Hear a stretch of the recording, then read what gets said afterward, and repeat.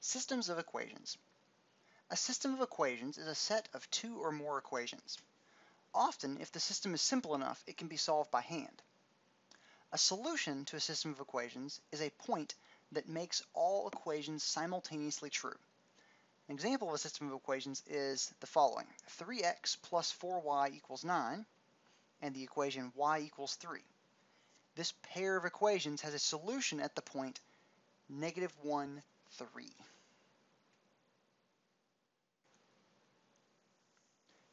An example of how you might use a system of equations is the following. Write the system of equations for the following application.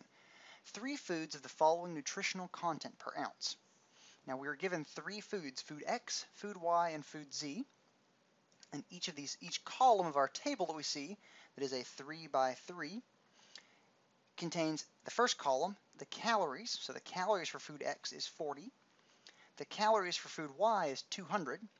The calories for food Z is 400. That was our first column. Our second column is protein in grams.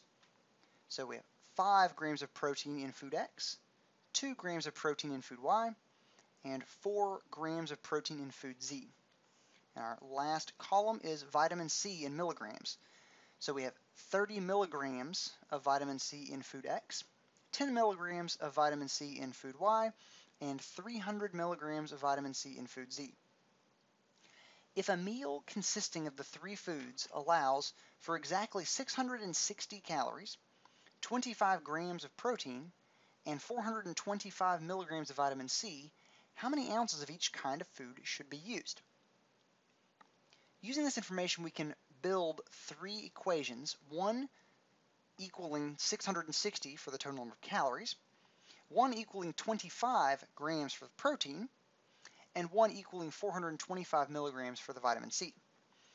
These are respectively 40x plus 200y plus 400z equals 660. Those are all the values for calories. 5x plus 2y plus 4z equals 25. Those are all the values for the different foods of protein. And for vitamin C, 30x plus 10y plus 300z equals 425. Again, those are all the values for vitamin C for each one of the individual foods. Now we would need to solve this system of equations in order to determine how many ounces of each kind of food should be used. More on that coming up. Motivation for matrices. The system of equations in the previous example can be solved by hand. However, we would prefer to be able to use technology to solve the system. To be able to use technology to solve the system of equations, we're going to introduce a mathematical structure called a matrix.